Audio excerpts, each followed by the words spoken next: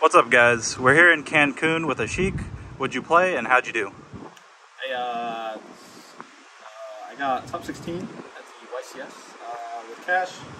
I know nobody really cares to see this list because this probably won't be a deck anymore, with the exception of Fenrir. But I just thought I'd make a profile anyway, just for the books. But yeah, I'm out here in my balcony, my Airbnb.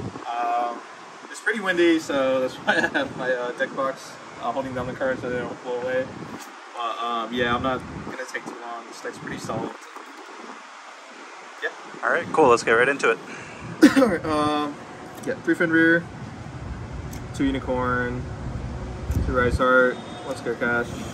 That's very standard, I think.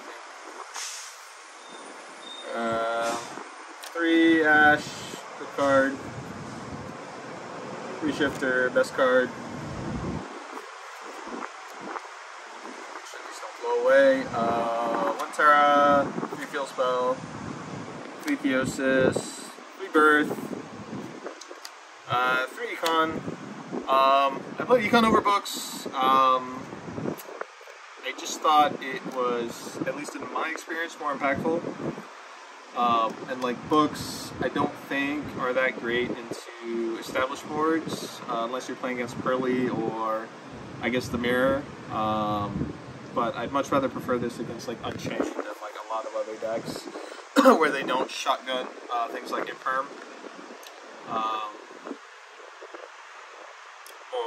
Or like books, for that matter. But yeah, it was pretty good throughout the events. I would play it again, but of course I won't play cash. So we'll see if it's still relevant. All right, cool. 3 Prosperity, 1 of this card, which I said I would take out in my last profile, but I didn't. Every time I draw it, I literally brick. It never draws you. Like, you can draw Engine, you can draw Extenders, or you can draw Interruptions.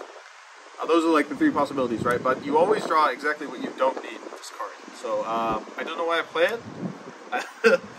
I play 41 and I feel like it gives me an edge, but yeah, this should... Don't play this card. It's a bad card. 3 lands. Oh, there goes the shitty card. Some cards flying away. Yeah, I'm just not gonna play it anymore. There goes the desires. 2, good card.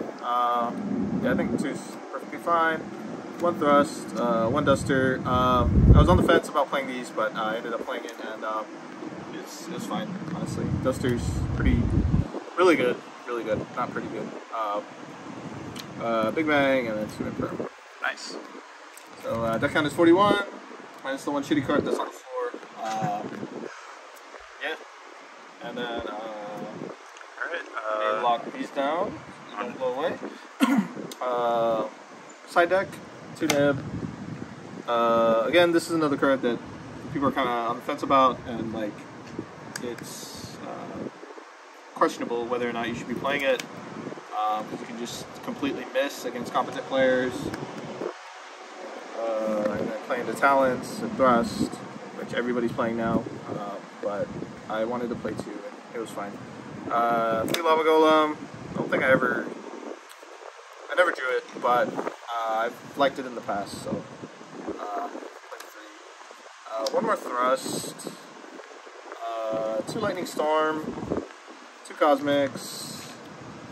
3 Deck Lockdown. And then 2 Judgments for going first. Yeah, I think these are better than Anti-Spell if you have... talking about Deck Lockdown specifically, I think these are better than Anti-Spell. And like Summon Limit if you have Follow-Up. And it also just plays around stuff like Thrust and like Prosperity, which like gets them to the outs.